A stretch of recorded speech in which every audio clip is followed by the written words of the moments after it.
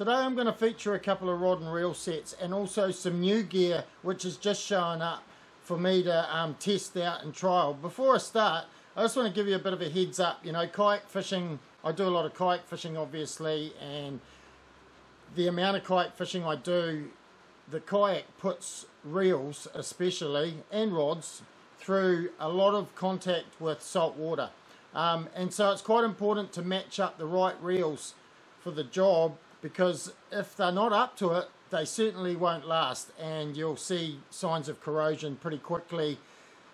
So you know, during the last year or so, my first set that I'm going to feature is this Tai Kabura rod with and I've fitted it out with a Garcia Superior reel. Beautiful reel. It's done really well. I've been using this for the last year and can't fault it.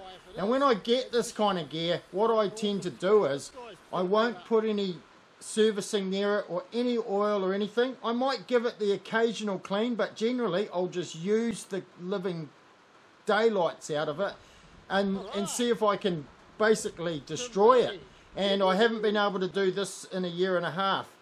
So yeah, the Superior spin set for my micro jigging, love this combination, and this reel has performed beautifully. Nice smooth drag, and yeah, but what's turned up for me to replace it with is the new Penn Battle, which I've got here. So basically, looking at this reel, this is Penn's indestructible, built like a brick, strong, tough, durable reel, and the Battle is basically built to last, you know. So I'm going to be putting this onto my Tai Kabura spin rod for micro jigging. It's got a 6:1 ratio, so it's approximately 87 to 90 centimeters per crank of the handle, and it's got full stainless steel bearings in it, and also they are sealed.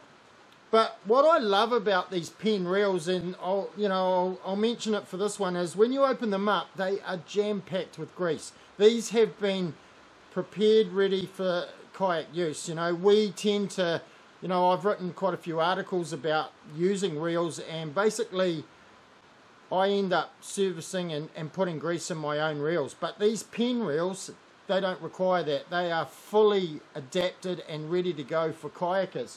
So my second set that I use is my softbait set in the spin, and I'm just going to feature a couple of spin sets today. So this is Garcia Veritas softbait rod, 7 foot, 4 to 8 kilo.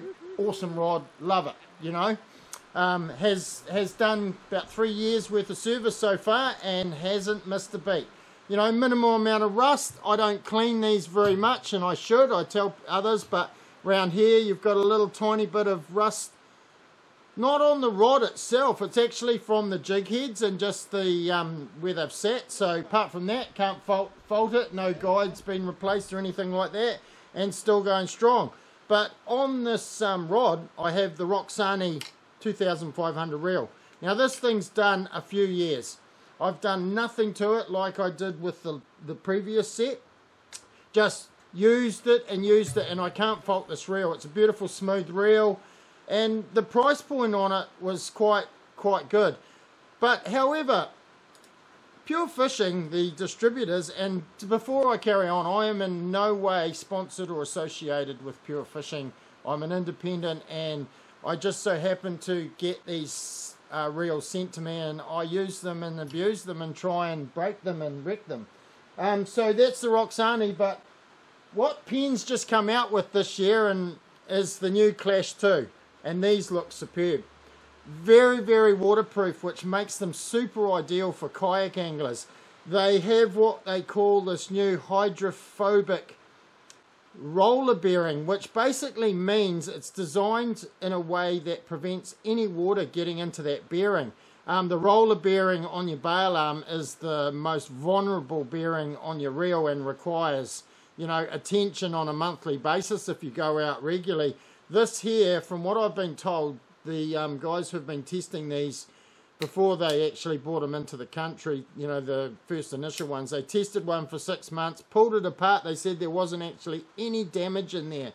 The other thing that they've done is they've carried over, we're all very familiar with the Penn Slammer 3, you know, which has been a superb reel. Most of the kayakers I know have got one or want one because they are just so bulletproof and they're just so waterproof. And this here, basically some of the features that you get in the Penn Slammer range have been moved across to the Penn Clash II.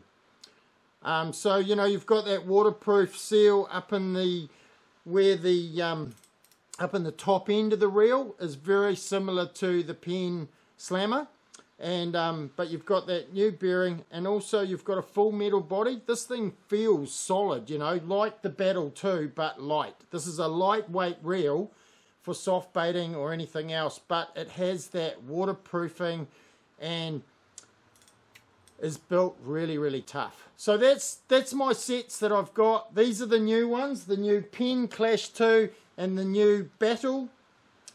I can't wait to put these through the paces, and I'll be keeping you up to date on how they're performing. So anyway, that's the new reels for the coming season, and I can't wait to give these two little spin reels a run through their paces.